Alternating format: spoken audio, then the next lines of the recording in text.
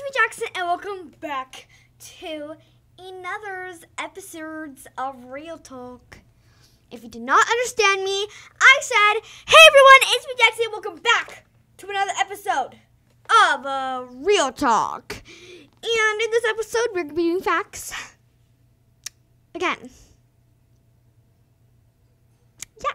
And sorry I haven't been posting lately. It's because it's been Christmas. And also, about Christmas, how has your Christmas been going? Well, if you celebrate Christmas, and what'd you get? I got a ring light. I really want one. Yeah. But anyways, it's raining right now. It's cold, so that's why I'm wearing this sweater. But anyways, enough talking. Let's get into the video. Alright. Billy goats urinate on their own heads to smell more attractive to females.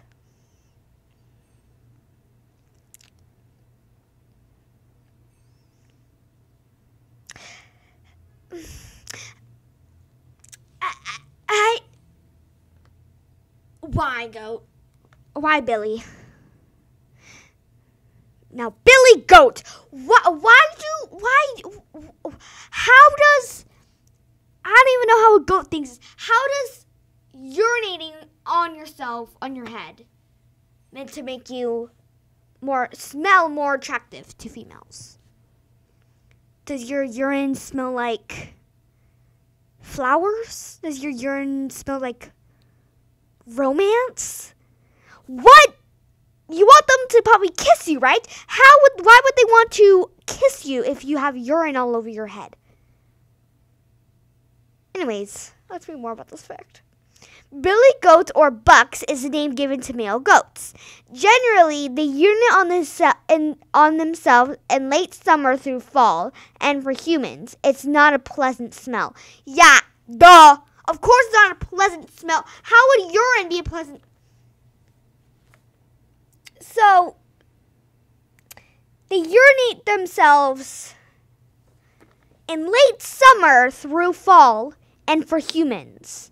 So they pee on their heads to be to smell more attractive for goats and humans?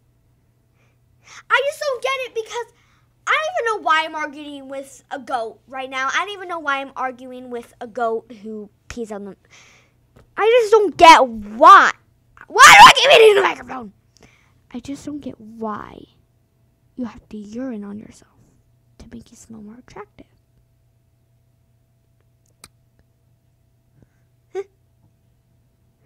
Anyways, let's go on to the next fact because this one is really weird. Alright. Okay. Ketchup was a medicine in the early 1800s. Ketchup was a medicine in the early 1800s. How? Why? What made you think that was a medicine? So doctors in the 1800s said that ketchup, or either they just said it was medicine, or just I don't know, or it was I don't know. But today's doctors know or think that so today's doctors don't think it's medicine, but the 1800 doctors thought it was medicine. But what I'm thinking about here is what if it is medicine and we just created more medicines and different things that now we just use ketchup as a topping for stuff or just something to dip for like fries or a burger or chicken nuggets and stuff like that. What if it is a medicine? But since we have so much new medicines and stuff, what if now that's the medicine and ketchup is now just a food thing? I don't know. I need to read more about this fact because I don't get how it was before and then now it's not. Anyways, 1834, American Dr. John Cook Bennett, very long name. Let's see this again. In 1834, American Dr. John Cook Bennett added tomatoes to ketchup.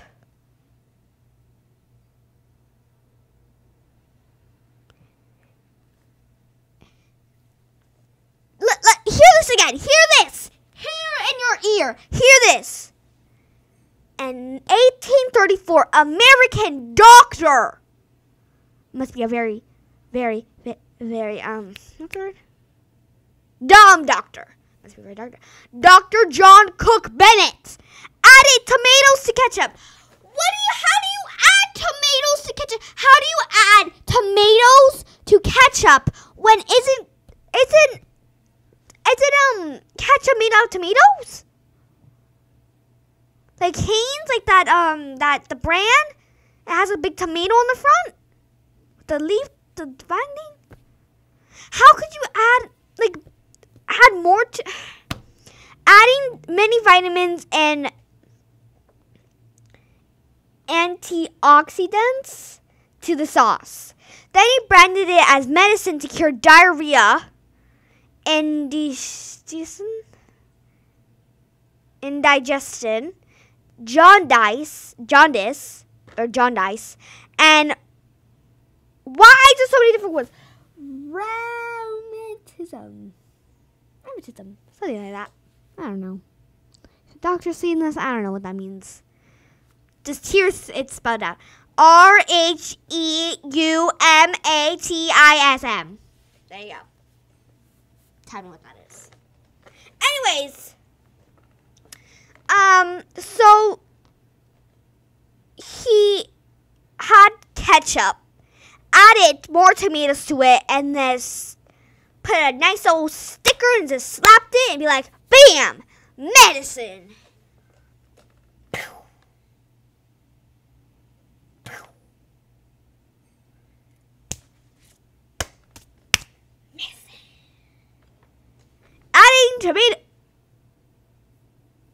Sorry about that. Adding tomatoes to ketchup. Adding tomatoes to tomatoes. Adding tomatoes to smushed tomatoes. Anyways, let's go on to the next fact. This is so... What is this? What? Anyways. And God, she's insane. Sorry. Yeah. Taylor Swift. Anyways, before 1913, you could legally mail a baby.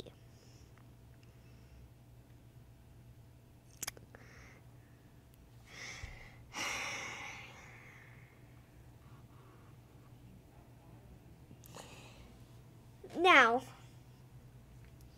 why do you want to mail a baby anyway? Why do you want to mail a baby anyway? Like, what? How do you not feel bad for a baby? So you're mailing a baby. Say you're mailing a baby across the world. Imagine you're mailing a baby. Yes, I said what I said. Imagine you mailing a baby across the world or something.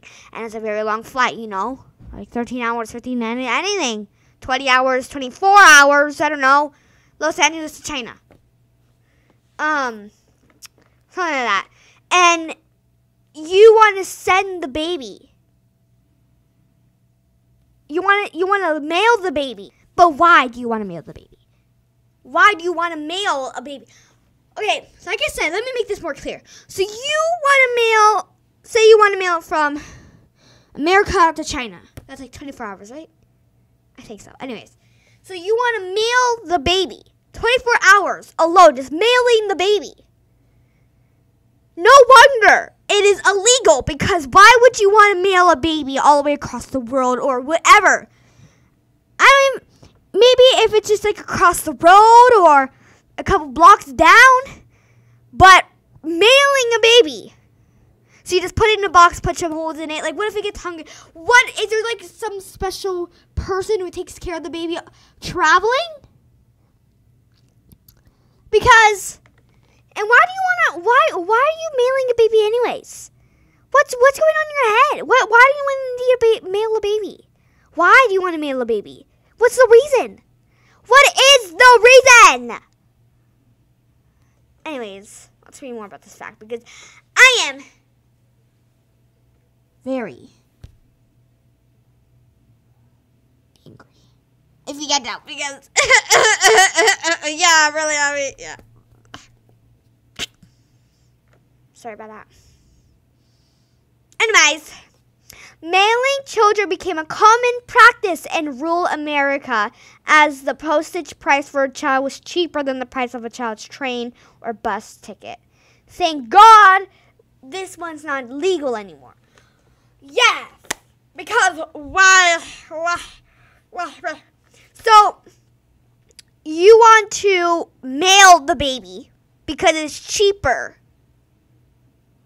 to put it in a bus or a train. But what am I saying? Why do you want to do it anyways? Why can't you just take the baby with it? Why do you need to mail a baby anyways? What is the reason you need to mail a baby? What do you need to do? Why? What? War? I just don't get the reason because I don't care if it's cheaper. I don't care if it's legal. I don't care the price. I'm not mailing a baby that's like across the road or something like that. Alright? Anyways, that fact got me really angry. Anyways, let's go on to the next fact. Anyways, let's go on to the next. Let's go to the next fact. Ba-ba-doo. I'm gonna scroll down a little bit here. Alright, here it is. Before alarm clocks were affordable, professional knocker-uppers woke people up for work. Now, so people knocked on your door like pow, pow, pow, pow, pow, because they have alarm clocks or anything. Oh my gosh, my voice like sounded like a robot there. Anyways, so before they had alarm clocks, people knocked on their doors like bang, bang, bang, bang to wake them up. No. Me? Oh, yes, I have a very special thing to say. Since I'm like right here, I want to say something. Request. Okay, anyways, that had nothing to do with what I was saying. Anyways, so who woke up the knocker-uppers? Who woke up the knocker-uppers to wake up other people? Because they did have alarm clocks, and so did other so the knocker-uppers had other knocker-uppers wake up? No, because how would those knocker-uppers wake up? And those knocker-uppers, and or was just one knocker-upper to knock on everyone's door? And how did they wake up? Is there a specific time you have to wake everyone up? Are you just used to it? Or what if your first day? How do you know what time the person's meant to wake up? Does everyone just give you a list? But then how do you wake up? I'm confused because how do you wake up? And how does the other knocker-uppers wake up? And how does the knocker-upper of the knocker-upper of the knocker-upper? How do you know the people's schedules? How do you know what time to wake them up? How do you wake up? What if you wake up late? Other people would be to work or anything late and you get fired or mad. Anyways, let's read more about the fact. This started during the I know how to say this word, but I can't right now. Industrial? I don't know. I forgot how to say it. Revolution in Britain and carried on in some places until the 1970s.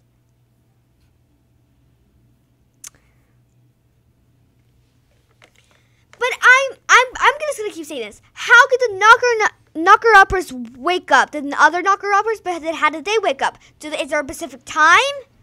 Is there a specific time that you have to wake them up? Does everyone give you something, a list? How does the knocker-uppers wake up?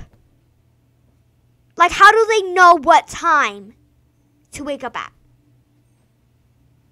What about on the first day? Like, what happens if they don't know someone's schedule and someone has to wake up at 5 o'clock, but someone else has to wake up at 7, or someone else has to wake up at 3, and someone has to wake up at 6, or 7, or 8, or 10? How do they know? Very confusing. But anyways, that was our last fact. And these facts are very confusing. Like the knocker-uppers and the mail a baby. But anyways, before we leave, make sure you subscribe and like this video. Why? Because it's a nice thing to do, and because there's actually no reason, but I just want you to, and it's just a really nice thing to do, and like this video, because this video was awesome. Because why? How? Because I know this video was awesome. But anyways, I guess I will see you guys in the next episode. So anyways, bye!